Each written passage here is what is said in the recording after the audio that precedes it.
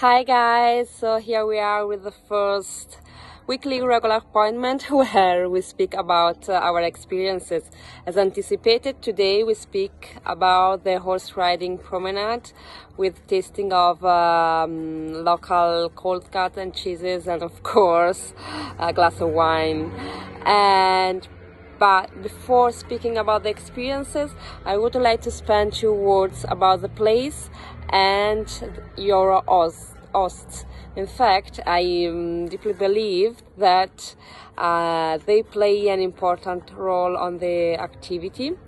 They make the difference in an experience. That's why for this tour, I choose an unusual place. This is set at the foot of the Tuscan Appenine. The horse stable is about 45 minutes from Florence, and it's immersed in a very appealing spot of the Tuscan Appenine.